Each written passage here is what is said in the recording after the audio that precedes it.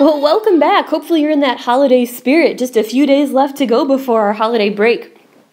Our topic today is probability, and this time, instead of the word exactly, we're going to focus on the words at least and at most. All right, so it's a little different from yesterday, but it involves the same formula.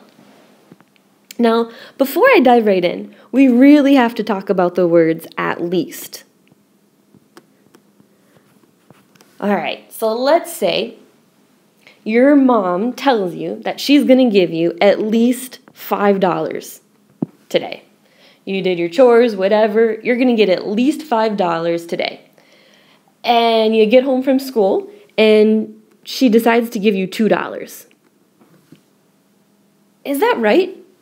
I mean, she just said she was going to give you at least $5. Would it be fair for her to give you $2? Well, hopefully you're saying, heck no. At least means I have to get this amount at least. At that, it should be the lowest amount I get. But let's say you went home and she said, great job today. I'm going to give you $10 instead. Would that be fair?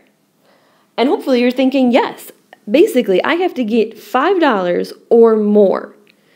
All right, so next to the word at least, we're going to say kind of or more. All right, you have to get at least that number or more. Let's tweak it and say at most.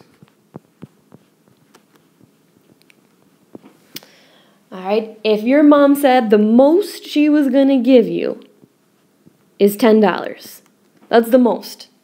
All right, if that's the most, you can't have more than that. If the most she was going to give you is $10, now you might be happy, but would it be right for her to give you $20? Well, again, you might be happy about it, but the answer would be no. The most you can have is 10. That means you could have $10 or less.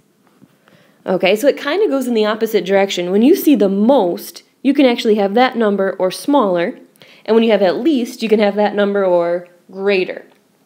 So those are the two ideas. If you get those two ideas down, the math behind it today isn't very difficult. All right, so let's look at our first problem. Very similar to yesterday. A family consists of 3 children. What is the probability that at most 2 of the children are boys? Okay, so basically from yesterday to today, all we did is tweak the word exactly to at most. So here's how we're going to attack this problem. We're going to set it up just like it was an exactly problem. NCR, success to the R, failure to the N minus R. But then we'll add on to it a little bit. All right. So what is the total number, and we're talking children. The total number of children is 3. We're looking for at most 2. Okay, so I have a total of 3, and then it says at most 2. Now, what is our probability about? Well, we want the probability that the children are boys. Now, how many ways do you have to be a boy? Well, either you're born a boy or a girl. So I would say 1 out of 2. Raised to the second. Remember, these are going to be the same. If you're a 1 out of 2, then you fail 1 out of 2 times as well. Raised to the first. Now, I just want to be clear. If I stopped here, this would take care of the word exactly. Okay, but I have more than that. It says at most 2. So what else could you have? If you said at most 2 boys, that means you can't have more than 2 boys, but you could have just 1 boy. So you have to run the same formula again. We're going to add on to it. Make sure you put a plus sign here. 3C1. So let me say that again. If I have at most 2, okay, that's the most I can have. I can't have any more than 2. I could also have just 1. I could have anything less than that. So my probabilities aren't going to change, just these numbers here. So this is going to be a 1, 1/2 to the second. Now let me keep thinking. If I said at most 2, I could have 2, I could have 1, or in fact, I could even have none. So I have to add on another row here. 3C0. This would be 1/2 to the 0, and then 1/2 to the third. And that's why that word at most is so important, that you understand which direction you're going. So I set up my exactly problem. Okay, at most 2 means I could have 2, I could have 1, or I could have none. Okay, notice my probabilities are not changing whatsoever. It's just going to be my combination and my exponents. So I just want to be clear, make sure you have plus signs here. And here's how we're going to type it in. We're going to type each line in separately, and we're going to store this into alpha A. And then we'll type this line in, and we'll store it into alpha B. And then we'll type this line in and store it into alpha C. And once you have those three things in there, then we'll take our calculator and we'll just add our A plus B plus C to get our final answer.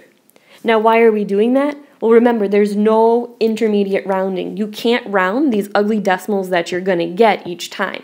That's why we use that store button.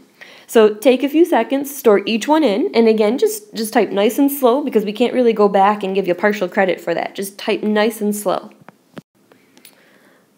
Oops. So again, I typed just that first line I have in red here, stored it into alpha A. I went to math fraction and I got 3/8. I typed this second line in right here, stored it into alpha B. I did my math fraction and I got another 3/8. And then I did this last line, stored it into C, so this takes a few minutes, we know that. Stored that into C, hit math fraction, and got 1/8. And then I'm just going to do, in my calculator, I'm literally typing A plus B plus C. And I get a total of 7/8. So remember, you can go fraction, decimal, or percent, but fractions probably are our nicest method of leaving it so we don't have any rounded answers. So 7/8. All right, let's try another one. Question 2. Team A and Team B are playing in a league. They will play each other 5 times. Okay, so I'm just going to highlight that. It's 5 times right away. If the probability that Team A wins is 1/3, what is the probability that Team A will win at least 3 of the next 5 games? All right, so keyword is at least. So I'm going to set up that formula, NCR, success to the R, failure to the N minus R. So I'm going to set up my exactly first, just my one line. It says they're going to play a total of 5 games, and I'm looking for at least 3. Okay.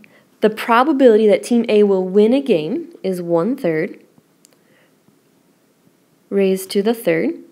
And if they win 1 out of 3 times, then they fail 2 out of 3 times to the 2nd. Okay, and if I stopped there, that took care of that word exactly. All right, but I have to go further because I don't see exactly. I see at least. All right, so here's where your common sense comes in. If you're going to get at least 3, what else could you have? Could you have 2? Hopefully you're saying no. At least 3 means the smallest amount is 3. That means I have to go up. So I could have 4. And again, I'm going to leave my probability as 1/3, just changing my exponent. And that would be 2/3 to the 1st. I'm asking myself, can I go even further? If I had at least 3, I could be 3, I could be 4, or I could go even to 5. And oops, let me go back and put my plus sign in there. 5C5, leave those probabilities, don't mess with those, to the 5th, and then 2/3 to the 0. Okay? Now, you are going to stop once these two numbers are the same when you're moving up. Notice 5C5, I can't do 5C6, that answer would be 0. So once these two numbers here are the same that I'm kind of circling, we stop there. So in this case, it's at least 3, so I could have 3, and I could go up 4 or 5. So again, you're just going to carefully, once you have the setup, you have the hard part out of the way, you're just going to carefully type each row in the calculator and store it into however many you have. So I'm going to store this answer into A, this answer into B, this answer into C, and then I'll add my A plus B plus C. So you'll see I wrote my probabilities off to the side here. I had 40/243, 10/243, and 1/243. I stored those into A, B, and C, and when I add them together, I get a total of 51/243. Okay.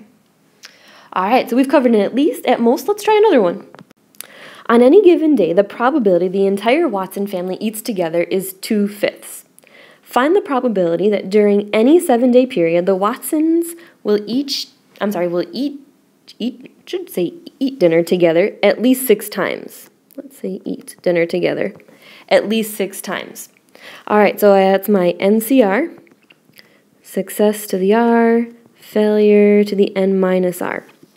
All right, pause me, try the setup on your own, and we'll see if we get the same thing. Catch that word at least. So really, again, try to pause it and set it up on your own. If you've got that, you've got the hard part out of the way.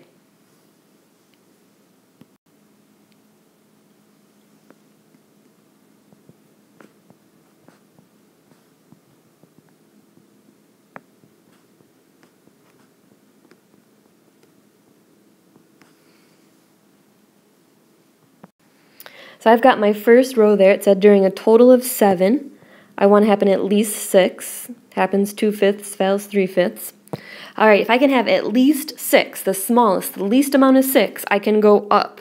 So I can have 6 or 7. And again, once those match, you're done. Oops, that should be to the 7th. And then 3/5 to the 0. And all we're simply going to do is add those two together and get our final answer. Again, I'm going to store this into A and store this into B. Now, once I put these in A and B, I noticed I couldn't get the calculator to turn it into a fraction, so I'm not going to write that down. I will put my little decimal there approximately. I had my A, oops, what the heck was it?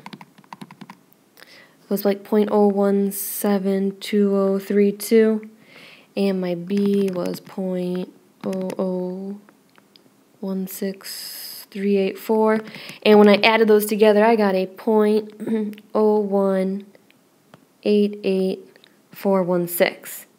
Okay, and again, if it doesn't tell me to round, I'm not rounding that number, and I've got my answer. So just be real cautious to whether it says at least, at most, or exactly. All right, we've made it to our last question for the evening. As shown in the accompanying diagram, a circular target with a radius of 9 inches has a bullseye with a radius of 3 inches. If 5 arrows randomly hit the target, what is the probability at least 4 will hit the bullseye? All right, so if it says at least 4, that's 5C4, and of course there's more there. I'm going to add on to it. Which direction are you going to go when you hear the word at least? If you are at least 4, least, lowest amount is 4, you could also have 5C5. All right, so I just want to be clear about just that setup there. I could have 4 or 5. And again, I'm going to stop once these two are equal. All right, now, the probabilities here aren't given right off the bat. So we're going to have to think about this. I want to be the probability that I actually hit the bullseye, that I land inside this circle. So think about this. This one's a little sneakier. If you want to be inside, anywhere inside that circle, you're talking about the what of a circle. If you're covering the inside, hopefully you're guessing the area of a circle. And if you think back to your geometry, our area is pi r squared. All right? So I want the probability that I land inside that circle. So I'm going to say the probability I land inside the circle is going to be pi times 3 squared, that's the area of the circle, divided by the whole circle out of pi times 9 squared. All right, so I'm just doing my probability. The part I want to be in is this area of the circle and the part of the entire circle. And if I clean that up a little bit, I'm going to get pi 9, or 9 pi, divided by pi times 81, or 81 pi. I can kill those pi's, because anything on the top and bottom reduces to 1. And 9 out of 81 is really 1/9. So the probability that I land inside this bullseye here is 1/9. And I'm going to say to the 4th, therefore, if I land inside 1 out of 9 times, I fail 8 out of 9 times to the 1st. And I'm going to keep my probabilities. I'm only changing the exponents. Okay? And again, once you've got the setup here, it's pretty much just plug and chug in your calculator. I'll let you do that part on your own. But we're really just focusing on the setup. And if you've got that, then you're in great shape. And I think that does it for tonight. So again, come with questions tomorrow and just focus on that word at least and at most, in which direction you're going to travel. Have a great night. We'll see you tomorrow.